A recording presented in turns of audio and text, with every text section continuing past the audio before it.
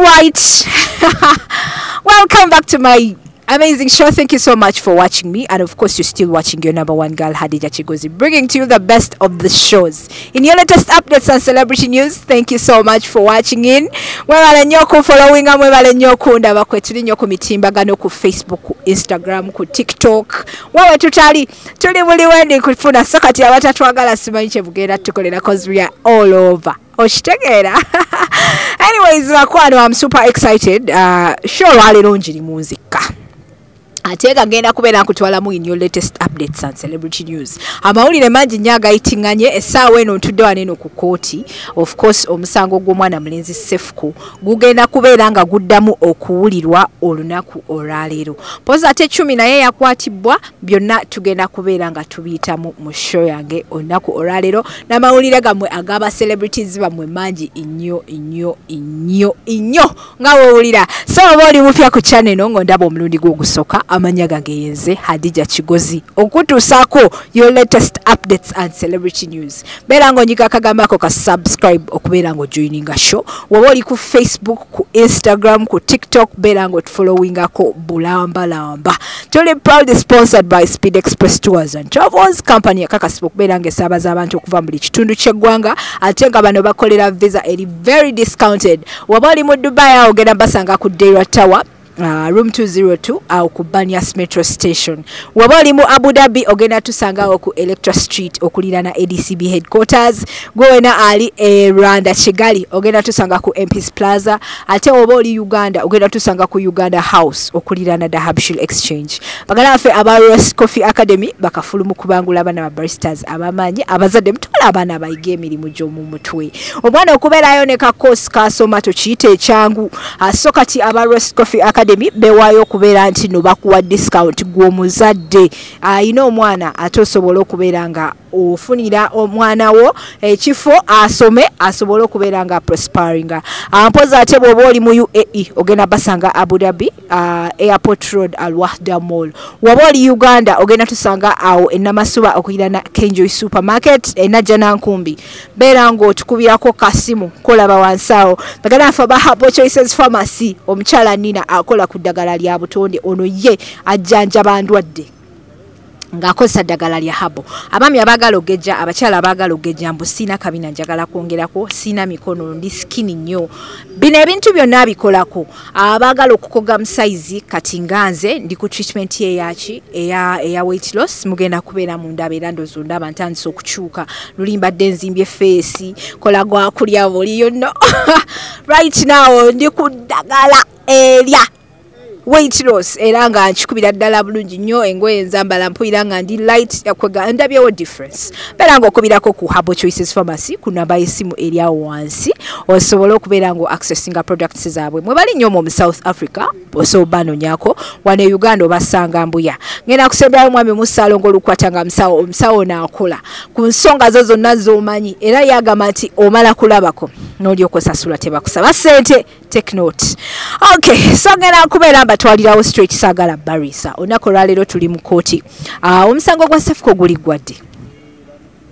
Simanyidde ebintu bya Cephco we bigenda kuggwa, naye nga wenjogera essaawa eno kooti etudde. Mpulirako ku ebyo ebigambibwa nti Cephco oluvannyuma lw'okuva mu kooti bamugamba nti amala emyezi 2 nga apostinga every week ku social handles ze nga yetondera omukyala Jennifer ekyamulema okubeera nga kikolebwa. Mpozi ate baali bamusalidde ekibonerezo kya kusibibwa myezi 8 oba mwaka gumu n'emyezi 2, something like that, I'm not so sure. Naye nga baali bamusalira akabanga akawerako okubeera nti nasibibwa, ate ndowooza n'akyuzinga okuvaayo ajje yetonde ekyamulema okubeera nti no tuukiriza. Omukyala Jennifer Nakangubi agamba nti bukyanga Cephco ateebwa okuva mu kkomera talabangako yadde ne ka message akamugamba nti oba ali sorry oba nti kye yakola tali kiddamu, something like that, takirabangako. So okwongera okutuusa okwemulugunyake, it's okay, okwongera okutuusa okwemulugunyakwe eri kooti yasalawo n'abeera nga akomawo mu kooti ate ndowooza abeere nga akaatiriza omusango gwa Cephco. bulambalamba. Ebigenda maaso olwaleero ku kooti twatusowa nino ssaawa 4 naye ate kooti tennaba kutuula abasibe bo bakyaliwo. Kirabika ndoozi emisango egirina okuwulirwa olunaku olwaleero mingiko, naye tugenda kubeera tugumiikirizaako tulabe cause emirundi mingi era last time twajjanga wano eno naye nga bagamba nti omusango tegunnaba kuwulirwa, omulamuzi tabaddeewo, kino bwe kiti kiganye. So olwaleero tetumanyi problem evuddewa naye ng'ate tugenda kubeera tugezaako okukwatirirako tulabe butya omusango bwegugenda okuba nga gutambula. Mpozi ate n'omwana muwala 10 naye yegaseeko kuba alopeddwa, simanyi kiki 10 kye yakola naye ng'ate ebyempulira ebiveewo omukyala Nakangubi agamba nti omwana ono aludde ebbanga ng'amuvuma.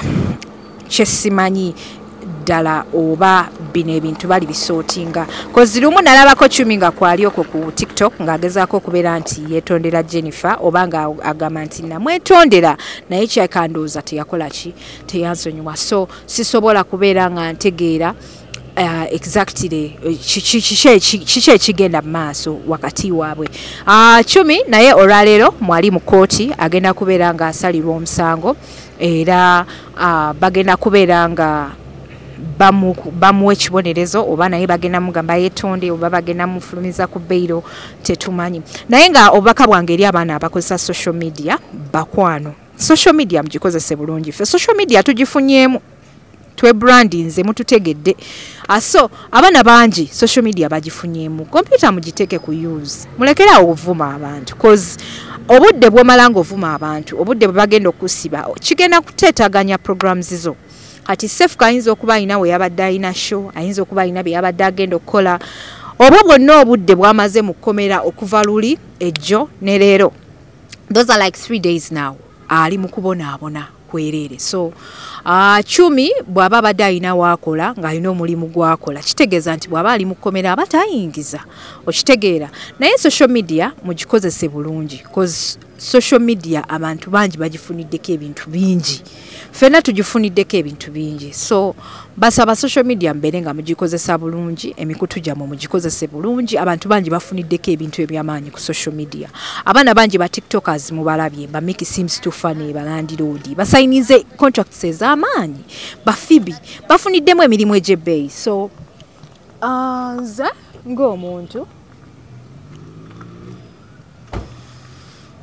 nze ng'omuntu inzikiririza mu kukozesa social media bulungi cause ffe social media tugifunyeemu sijja balimba. So ekyo kye kigenda maaso ku kooti ate nga omulundi guno ba tiktokers nga bwe baali luli ate si bwe bali, simanyi kiki kyatuuseewo. Mpozi tulegeddeko omukyala Jowie yabeereddewo Cephco olunaku olwaleero bwe bagenda okubeerawo ng'omusango gwa Cephco gusalibwa omulundi ogwokubiri. Tulabyeko ko bakwano be abatonotono naye era nga si bangi nnyo nabo nga weebali. Tulabyeko bakwano be abatonotono nabo nga weebali naye ate leero ekkooti tejjuliridde nga luli eri bwe yajjulirira. Ab'eŋŋanda ze weebali, bakojja be weebali, mpozi olw'okuba nti balayika ndooza kamera yo bagikoowa. Kamera bagikoowa obwedda buli woogezaako okumugamba nti munnange jagwa obeereko n'ebyoyogera wano ku kamera nga badduka misinde. Anyway kamera yeekooyeka, bannamawulire naffe tusumbuwa. Tusumbuwa, ekyo nkikkiriza, tusumbuwa. Olina wootuuka omuntu n'akuyita ojje mu kamera ng'owulira tokyayagalira ddala yadde nga toyagala yadde n'okumutunulako nga kamera yakutama n'ekutuuka. Obeera teweetamwangako ku kamera isende engalo mu maaso, otherwise waliwo ekiseera we batuuka ne bakuyita nogaa nti nzeeyo sisobola kugendayo. Abakyala obusungu kya buntu naye obusungu bulina we bukoma. Jennifer full figure, tusaba osonyiwe abaana, tusaba obasonyiwe obaleke. Baana baneno baana ba buvubuka, bakyali bavubuka, bakyalina ebyokukola ate bakyeyiya. So mu buwombeefu obungi Jenny tukusaba osonyiwe abaana abo 10 ne Cephco. Ensobi zikolebwa abantu ate zigonjoolwa abantu. Kino osiba okiŋŋambanga era osiba okyogeranga ku show yange naye simanyi ku luno buzibu ki we buviiridde. Abaana abavubuka muyitiriza nnyo okubeera n'eggume.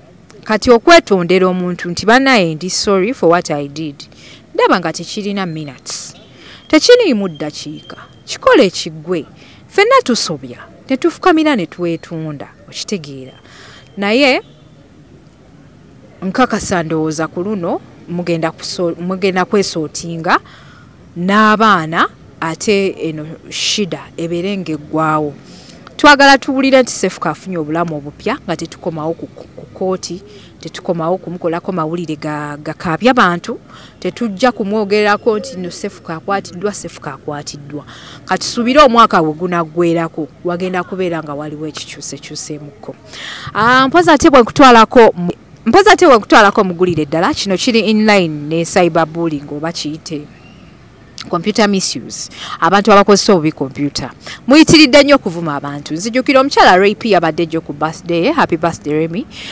ng'agamba nti muvuma nnyo abantu naye ye agamba nti bw'onaavuma ku maama we agenda kufaafaagana naawe Rape ndi wamu naawe abantu bayitiriza nnyo okuvuma abantu ogenda n'opostinga omuntu talina nakyamumanyiko juzi na postinga mami wange omuntu n'agamba show us your biological mother or else you will post her kati gw'osobola okumanya maama wange okusinga nze okitegeera kwegamba musazeewo nnyo okututegeerera you know juzi baali waneeno nga bavuma omwana wa Grace Can ensi yonna mwagiraba Grace Can n'atuuka n'okuvaayo nga yenna kwegamba kabikkuse nga lwaki mutuusa abantu kweryesa justice embuuza bubuuza okitegeera lwaki mbeera mutuusa abantu kweryesa banaye tuwaŋŋana ebitiibwa omulembe olw'okuba gwa kompyuta ate tugikozese bulungi not to offend other people omuntu ayina right complaininga singa abeera avumiddwa tetugenda kulekerawo okupostinga bazadde baffe tetugenda kulekerawo okupostinga families zaffe tugenda zipostinga naye kiri gye muli okwefuga n'okweddako kozi buli muntu alina family ate surprisingly ekisinga okuneewunyisa is nti abantu abasinga ababeera mu comment section nga bavuma abantu nga bavuma babannaabwe tosobola nakugjayo bamaama baabwe n'obateeka ku mutimbagano okitegeera tosobola kujjayo bamaama baabwe n'obateeka ku mitimbagano bamaama baabwe bali eyo mu byalo bamaama kwegamba kyeneewuunya ngamba oba balina stress oba balina obujja okulaba bamaama baffe nga bali ku social media sikitegeera cause really when posting mami wange n'otandika okumwogerako ebintu like azifu gwe wankuza annange bakyala mujoga sibalabangako ne postinga mama wange gwe n'otandika okuntegerera like azifu gwe wankuza you know kyakubiri nawuliddeko mwami Isma Olaxes ng'ogamba nti no temutukaabirira omuntu bw'abeera talina nnaku tasobola kujja ku social media abantu bawulira essanyu okubeera nti no batuuse ku success gye babeera batuuseeko okitegeera omuntu bw'atuuka ku success gy'abeera atuuseeko atandika okujjukira ennaku yonna ey'emabega gy'abadde alina so always abeera ayagala nnyo okunyumya kweyo ennaku to inspire okuzzaamu abantu amaanyi okitegeera cause tewaliwo omuntu anyumya bintu bya nnaku ng'ayagala mbuno bamukwatirwa ekisa abantu abasinga asobola okunyumya bintu eby'ennaku n'anyumya gye yakulira n'anyumya ennaku maama we gye yayitamu why kulwakuba ng'abeera ayagala to inspire other people because there are so many people out there going into the same batamanyi abasobola okupikinga nagamba okay kino si kya lifetime nange nsobola okivaamu okitegeera so kati Rape nze sirabawo nsobi gye yakoze kugamba nti abantu balekerawo okuvuma maama we cause abantu b'oku social media bakisussa personally I'm a victim postinzeko ko mama ngo omuntu navayo nagamba mbuno she will post my biological mom if I don't post my real mom ate nga gwe na postinga yoyo ya mama wange sina mulala oba yayinayo taata we gwe yamugamba nti yoyo Hadijja simanyi so nze nsuubira wekutwalako ku point y'okubeera nti no so Isma Olaxes yagenze n'agamba nti Remy lekeraawo okwekaabya munyumya ebintu eby'ennaku biki ebintu ebyo eby'ennaku ebiseera ebisinga mu happy moments abantu baagala nnyo okubinyumya mbuuza batya ekisooka abeera ali very grateful n'awantu w'abeera atuuse. Omukyala omulabye bw'owuliramuko ku story yakugamba nti apambanye yakubako ne karaoke avudde ku karaoke wuyo omukazi watu agenza akozeko ku Record TV anoonyeza emirimu anoonyeza wali wuyo kati ayina eddala lyatuuseko really awulirira ddala nga bw'anyumya gye yava na expressing a feelings zendoza kisobola okumufuula complete. Kino kyabuntu ne wembeera nze Hadijja by the way wobeera ompulidde nnyo naddala ku TikTok lives zange nyumya nnyo ku bulamu bwange Dubai.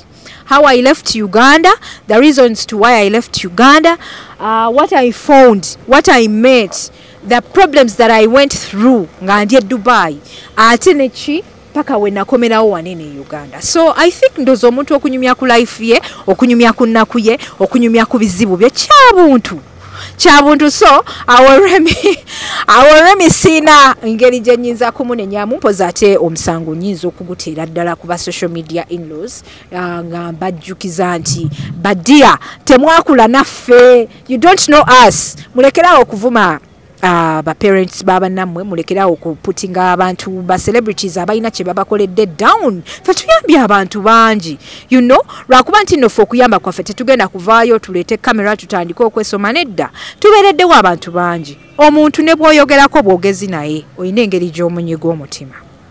But so many people temumanyi mumukiririza mu ssente nti omuntu akuwadde ssente eyo omuntu abeera akuyambye no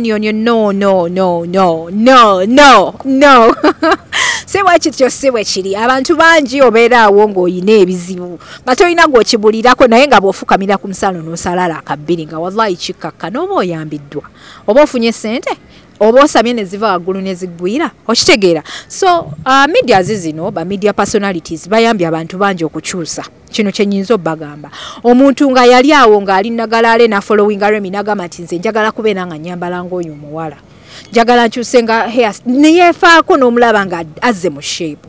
Omuntu n'akulaba ng'obadde munene n'akulaba ng'okoze n'abeera inspired n'agamba nze mbutuufu njagala nkogennenkane ng'oyo omukazi you know abeera keepinze healthy kubanga aba asaze ku mugejjo okitegeera. So abantu bonna abali mu limelight oba ba stars oba bayite ba musicians oba abantu bonna abali prominent ebintu bye bakola ebiseera ebisinga bi inspiring abantu bangi biyambye abantu bangi. Omuntu tagenda kuvaayo ajja akwata omuntu ku mukono amugye kasasiro amutwale ewaka amuwe kino ate nga ne ba celebrities abakikoze mu bangi mulabyeko Spice Diana ng'alonda abantu ku kubo n'abatwala n'abajja mu bwaggeto n'abafunira boda omuntu n'afuuka relevant n'atandika okukola emirimu n'atandika okudda ku line ng'omuntu wa bulijjo. So it is possible.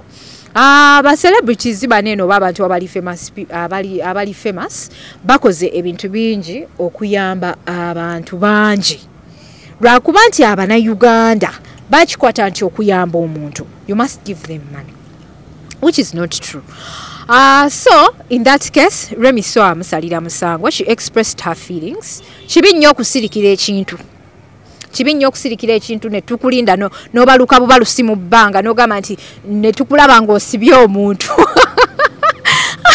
ne tukulaba ng'osibye omuntu ffenna ne tutatuka banene Remi bulijjo asobola okusiba omuntu tubadde tetukimanyi. So very good you warned us, very good you warned them bonna abakugoberera message bagifunye bulambalamba. So ba Facebook critics bo bajja kubeerangawo na kino opozi njagala nkibajjukize ba Facebook oba ba social media critics bajja kubeerawo tosobola ekyo kukibajjamu oba oli awo ng'opostinza akafaananyi omuntu ng'akukubyeko omugambo in a way you cannot even understand. Naye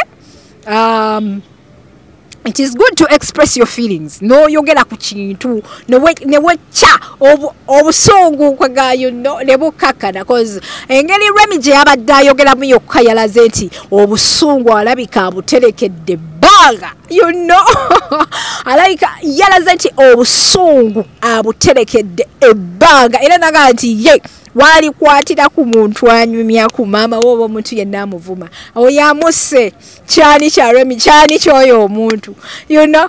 So ba Facebook critics kyenyinza okugamba nti bo bakubeerawo n'ekyokulala ogenda n'oteekayo ekifaananyi points comments ne zibeera nga 1,000 Onatakinga bonna osobola obbamalayo tosobola you know naye ebintu by'okubeera mu limelight of course byakwerekereza buli point n'ogirabanga etaliiwo sashati obulamu bukola ki busigala nga butambula. Okay, mwenna abali ku HK Media mwebale nnyo okubeera nti mundaba. Mmanyi nti njogedde nnyo dakika zaika ziwezenga 20 kasi somebody there ampe kubazinyweko. Anyways, mwebale nnyo okundaba, mwebale nnyo okusupportinga, mwebale nnyo okunjagala. Ebyolwaleero byebyo sigera kubeera nga nsukawo ngenda kuddayoko mukoti ndabe kiki ekigenda mu maaso mukoti kozi mpulira nninze nnyo.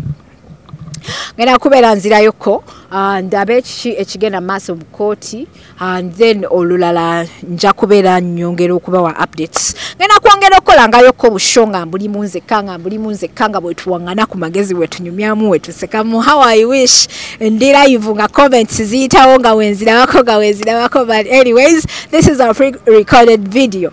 So mwenna abandaba mwenna abanfollowinga mwenna abansupportinga njagala nnyo okubebaza ati thank you so much. Mukola kyamaanyi nnyo muli bakabi nnyo ngaje nkomeza. Njagala okutumirako abantu abali awo mu Dubai. Dubai yeyandera wenakulira wazatene nkomaene Uganda n'ekikuba ngamba mu media sigamba bintu ebirala so obwongo bwote butwala awalala nakulira mu Dubai awo mu media nenzija wanene Uganda and I would love really to thank you so much for your biggest support. Tulina 40k subscribers right now. Twetaaga emitwalo 10 so you guys subscribe, call all your friends to come and join the amazing show. It is really very very amazing. It's very you know engeri yokka gye njogera bulungi so nebembeera njogera bakwaluka kasabina okubanga binyuma omanyi birungi kinyuma nnyo okuwulira omuwala ayogera obulungi. Mpozi kye neemanyiko kiri kimu nti njogera nseka you know si kyangu kwogera nga wooseka naye nze nkikola ate nenkigusa. Anyways, njagala nnyo kubebaza ati thank you so much for the biggest support. Mwebala okusupportinga. Badde ntumirako abantu abali awo mu Dubai bakama banga ba Speed Express Tours and Travels. Omwami Albert Gafayo, thank you so much. Nayanza nnyo omulimu gwokola mu Speed Express ebintu si byangu naye ng'ate nkulaba boss okikwasaganya ndi mabegawo buli nsonga yonna ndi mabegawo ndi wamu nammwe. Abakozi mwe n'aba Speed Express Tours and Travels mbatumiddeko nnyo nawe muli ab'e Dubai ab'omu Abu Dhabi ab'e Kigali ab'e Uganda nti thank you so much. Omulimu gwe mukola gwakabi nnyo. Mpoza ate tuyina kye bayita Mother's Christmas Dinner. Tugenda kubeerawo nnyo wamu ne bamaama nga tujaganya ng'ate bino byonna bitegekeddwa 18th of December waneeno e Uganda ng'ate bino byonna bitegekeddwa aba Speed Express Tours and Travels. On the 4th of December tekigenda kubeera wala nnyo ngenda kubeerawo tuyina kye bayita Zuwan Beach beera ng'oddukako ku offices zaffe gwali e Uganda obeere ng'osasulirawo bulambalamba. Still on the 18th of December 2022 tuyinayo kye bayita corporate youth dinner we tunaava mu Mother's Christmas dinner ng'ewedde ate olweggulo ndowooza tugenda kubeera tuyingira mu corporate youth dinner. Tubeere nga tukikubira ddala bulambalamba. Abakyala bamami nga nze ngenda kubeerayo naye ng'ate abaana bo tebali invited, just ba parents bokka. Waliyo okugaba awards ezaba best mothers on that day. Waliyo photoshoots ezenjawulo, waliyo kulya, waliyo kusanyuka. Just know it's gonna be massive. Beranga ogenda ku Speed Express offices zaffe ate obeere ng'osasulirawo bulambalamba. Flyers zonna kweziri ku Speed Express Tours and Travels page eya Facebook neya Instagram. Poza ate ne ku page yange genda obeere ng'osomako oyongere okufuna the best of the information. Tuli located awo ku Uganda House okuli na Dahabshil Exchange office yaffe ugendo gisanga obeere ng'okola ka payment yako kagenda kubeera very simple naye ng'ate ogenda ku having the best of the fun. Oba si kyo ogenda ku booking a ticket yo ne Barbara okunamba y'essimu eri 078 ku namba y'essimu eri 0708 704 834 on the 4th of May 2023. Gatutandise bangu okulanga mu mwezi gw'okutaano omwaka ogujja 2023 tuyinayo trip to Nairobi and Kenya. Actually this is the best time woyina okubeera nga weetegeka ate tusobole okuteekamu engato tugende Mombasa. Simanyi bw'oba oyagala kosa bus ezaffe zigenda tugenda kusimbula sorry waba oyagala okukozesa bus tugenda kusimbula okuviira ddala mu Kampala ffenna wamu tugende ku bus tugende ate bwoba oyagala era kozesa nnyonyi naawe tubeera tulina enteekateeka ey'enjawulo ampoza ate ba mothers on the mothers Christmas dinner tugenda kubeera tusimbulira ddala ku Speed Express Tours and Travels ku Uganda House tugende omulundi gumu tugenda kugenda mu photoshoot tulinayo dinner tulinayo awards ez'okugaba ez'enjawulo kwegamba bamami mujje nga muli smart ku lunaku olwo beera nga bookinga ticket yo ne Barbara ku namba y'essimu 0708 then on the 1st of June 2023 ate tubeere nga tuddayo buto ne Mombasa to having a fun nakubeera mbawa details in one of my next videos mbere nga nyongera okuba highlightingira mutegerere ddala venue prices byonna engeri gye bigenda okubeera nga bitambulamu mubale nnyo okundaba mubale nnyo okusupportinga Speed Express Tours and Travels yenze Hadijja Kigozi namba ejo emu toyinaayo mulala magana waffe aba Rose Coffee Academy balina offers saagala mbalimbe ate nga baneeno bo bakugamba nti twala omwana bamubangule afuuke barista owakabi omulimu gwa barista gwe guliko gwe gusasula kati ku ssente so omwana bw'otagumusomesa mukwano oba omukotogedde beera nga okubirako Tiger Seal wansawo waba oli mu UAE abeere nga akutwalawo ku offices zaffe tuli located awo ku Airport Road Al Wahda Mall waba oli Uganda kubira ku Hamza essimu ate naye abeere nga akutwala ku offices zaffe bulambalamba tusangibwa Najja Nankumbi awo kulira na Kenjoy Supermarket beera nga otunoonyaako omwana wo asobole okubanguka bulambalamba aba Herbal Choices Pharmacy bakafulu mu kujjanjaba endwadde nga diabetes pressure abami abagala ogejja abakyala abagala ogejja ng'oli mutono nnyo abagala okusala ku size kati nganze ondaba ndi mu kusala size ne Herbal Choices Pharmacy beera nga obakubirako kasimu omukyala Nina Walinye South Africa okubeera nga akuyambirawo ate bw'oba oli Uganda ogenda basanga Mbuya banoonyeko ku namba y'essimu gy'olabawo wansi ngenda kusemberayo mwami omusaalo ng'olukwatanga musawo omusawo oli akola akugamba nti omala kulabako n'olyoka osasula tebakusaba ssente take note genda bakoleko ebizibu byo babimale at no charges wamaliriza okuwona ngwamanyi kyolimuwa balayi neyanzanyo neyanze ngengena kubeera mbasibula olunaku olwaleero yeze HK Media Hadijja Kigozi mweraba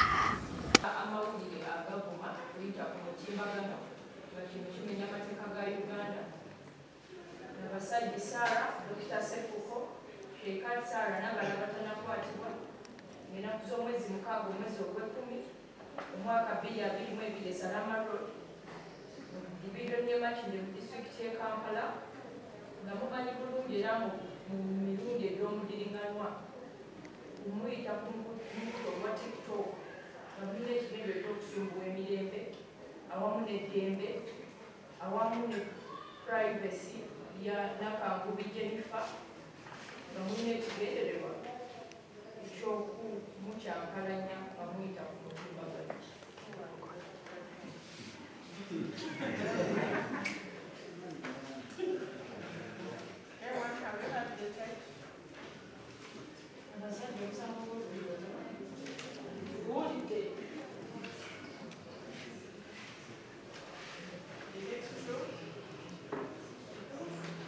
Cephco,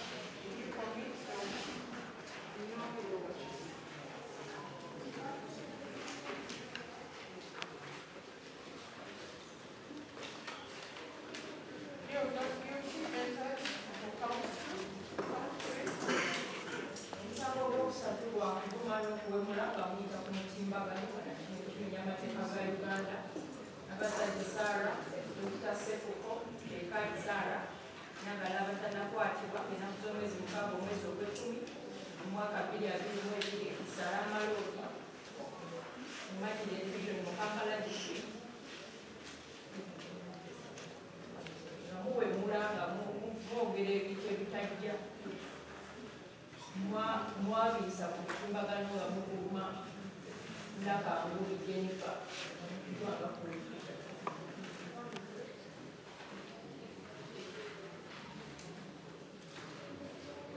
Sarah, have you had the church? Never see. Never start. Have you had the church? Will come through. In English. What is there? Did you commit it? Not check my name.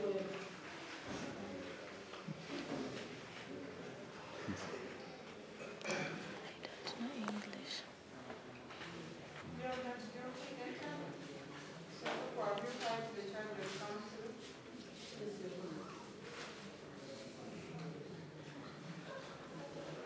You commit it?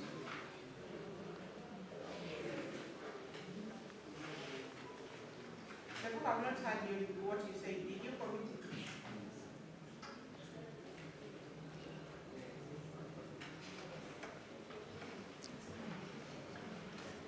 Say that. Have you had the church?